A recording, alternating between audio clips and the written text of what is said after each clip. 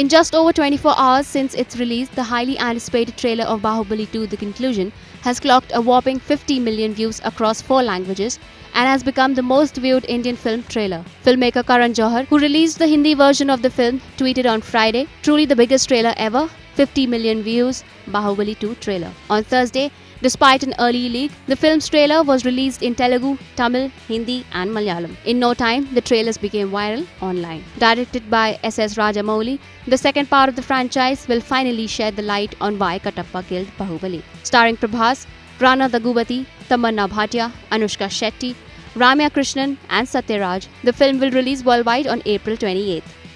IANS report.